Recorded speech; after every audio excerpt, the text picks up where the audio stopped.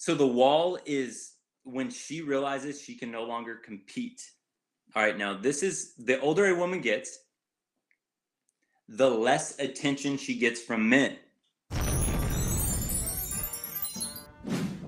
All right, there are always going to be younger, prettier women that the top men now want. The men that the women want, remember that short-term excitement, that bad boy, that player type?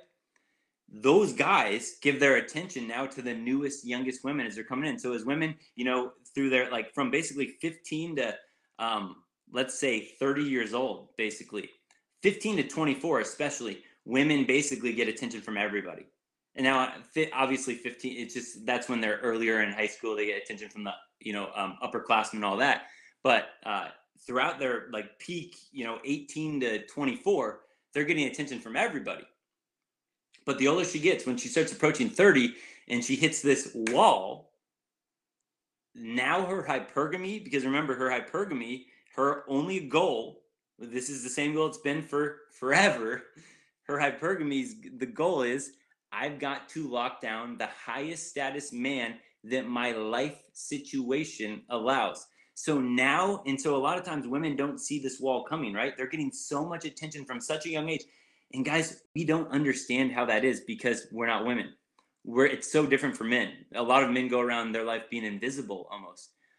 For men, it's like you got to do something to see. I mean, just really think about how everything is kind of shaped. Like even just the cliche, if a boat goes down, like the Titanic, if it's going to go down, who do you save first? The women and the children. Who goes to wars?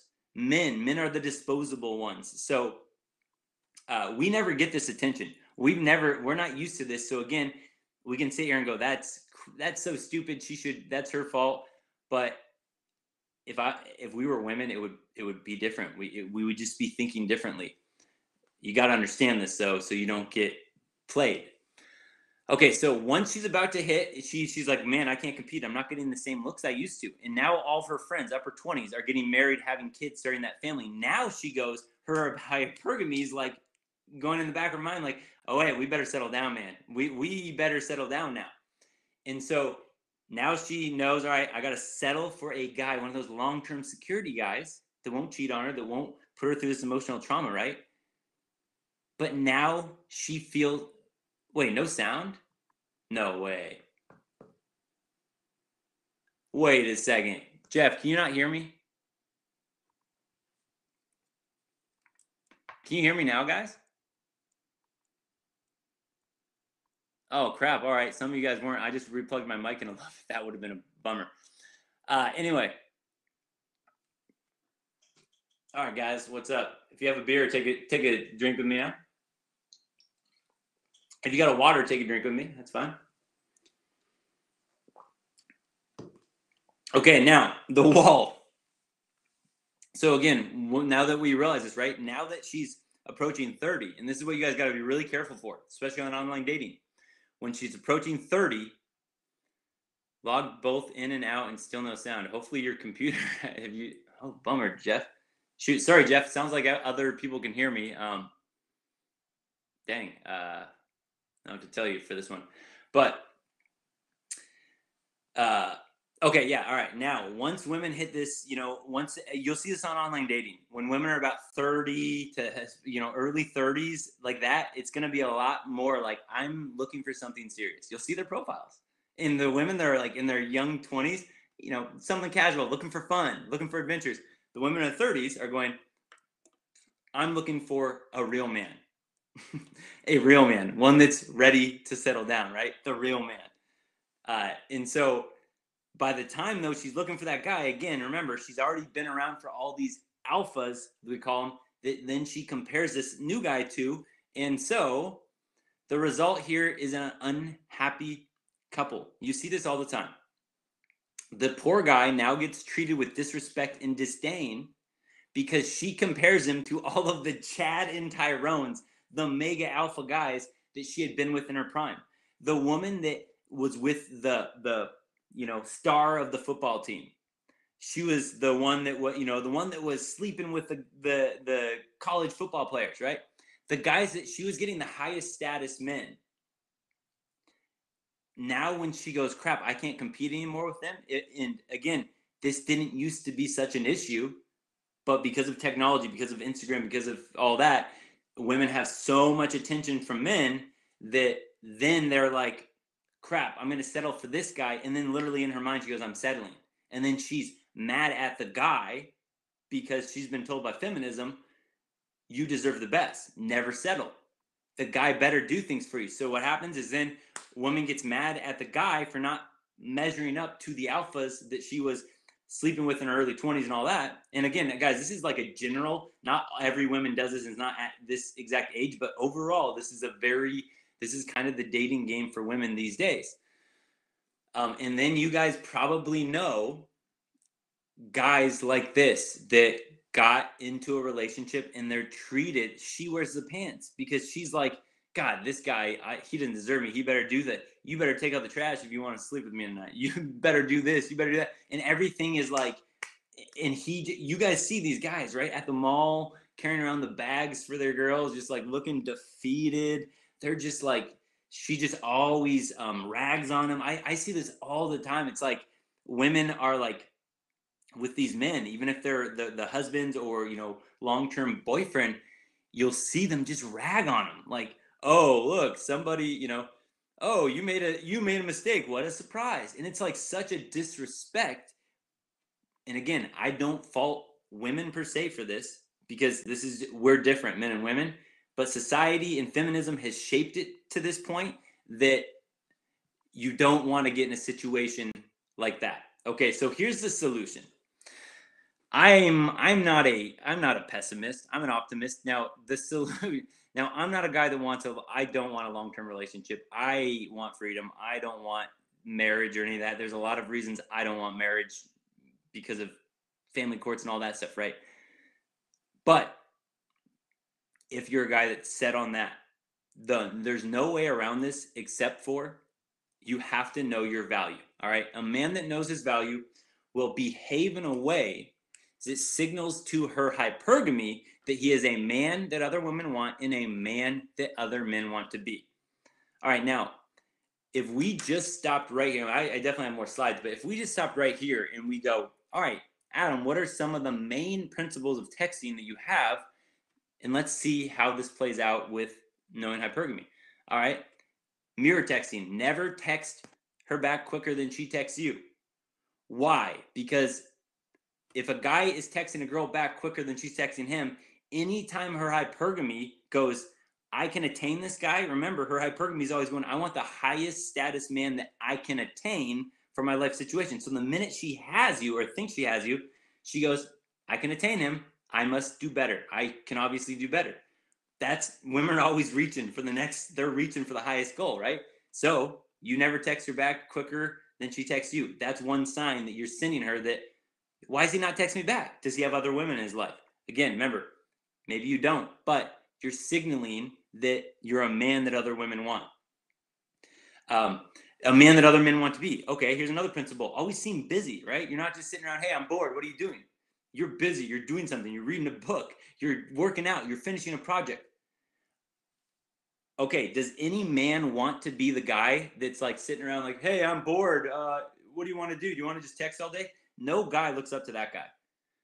The guy that's like successful, the guy that's always on his purpose, always doing things, always like just figuring things out. An independent man like that, that's a guy that other men want to be. So you can kind of think about little things right here. And this is why there's so many rules and all that things I have. An example for online dating for how you set up your profile. If I go back real quick to this, all right? So a lot of guys don't know this, but so when I was a school teacher, right, my best years ever for sure online dating was so easy. I could show the long term on my online dating profile because I had, the family time, right? I was a second grade teacher. I was working with kids. They knew I was working with kids. I had a stable career, right? I had this security. However, women would match me. They would expect me to be some nerdy guy or some pushover. And the way I text them, you guys see how I text? They're like, holy cow, who's this guy? No guy texts me like this. Why is he not So then I show her I have these short term, and that's the jackpot, guys. See, long term, short term. So few men have both of those qualities. a lot of men have the short term and they never want to do the long term. Now, I had the long term out there, right, on my online dating profile, but and then I had the short term part, or whatever. But a lot of the guys that want the short term, like me, I don't want a long term. So again, eventually women are going to go, I can't date this guy. I want that guy. But, well, how do you play the best of both worlds? Long term and short term. You have both. You become that extremely rare catch that it's like the unicorn of men. Let's see. Okay. All right. Know your value. All right. That's just, again, summing up, know your value. Now, actually, one more thing with this. Okay. Guys watching this on replay, if I put this on YouTube later, a lot of guys are going to go, you know what? I know my value. I know my value, and I don't put up with these games women play. But why aren't women coming after me? Okay, knowing your value this is a cliche term. There's a lot of fundamentals to it. Knowing your value is this. When a girl says, hey, she says, hey, if you want to hang out with me, you're going to have to take me out and wine and dine me, right?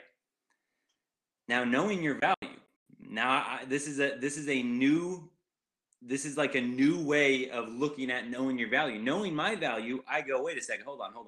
In my head, I go, I know for a fact this girl will have a lot of fun if she hangs out with me. Whether we go out to dinner, whether we go on a date, or whether she hangs out with me.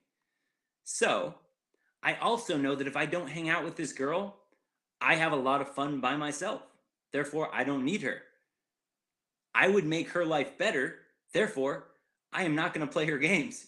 If a girl gives me demands, I immediately, like in the back of my head, I just go, I don't even want to go on a date with you. And there's girls in my phone from Bumble and stuff that we never went out on a date. And again, I go out on first dates and I like to set a good first impression to really get them hooked, basically. But the women that demand stuff out of me and basically say, like, I'm not going to go on a date with you, or I'm not going to hang out with you unless you take me out to a nice restaurant and this and that. When I say know my value, I literally go, that just turned me off so badly that I'm not ever going to take you out on a date. In fact, if you want to come over later, you're going to have to bring a bottle of wine and pick me up a Disney movie on the way over. That is me going, I know my value. I know that she would have fun with me. I know that I would have fun without her. Therefore, I'm the prize. She has to work for me. That is what I mean by know your value. Know your value is when a girl that you really like, because the hottest women, the most attractive women will play these games testing you to see if you really know your value. And the girls like that, the one that you want so badly and everything's been going so good, and then that one time, that one day, she texts you a one-word K. And she sounds upset. Most guys at that point, they'll say, I know my value, but I must have done something wrong. Oh no, what's wrong? And they'll check in with her. No, knowing my value is going, you gave me a K? Bye. I don't care how attractive you are. Bye. You better text me again. You better maybe apologize. That's me knowing my value. I'm not going to settle for a K. Those are little things. When I say know your value, it's not that cliche. Well, just know your value. It's like you've got to be pretty firm, or the best looking women, they've been through every guy. I told you, they have so many options that they've seen all the games and type of things. So you can't crack. And the only way you can't crack is by literally knowing your value. Really understanding your value, especially hot younger women, Jason. Absolutely. Don't forget, subscribe, like, comment, share the video, but definitely subscribe. Peace.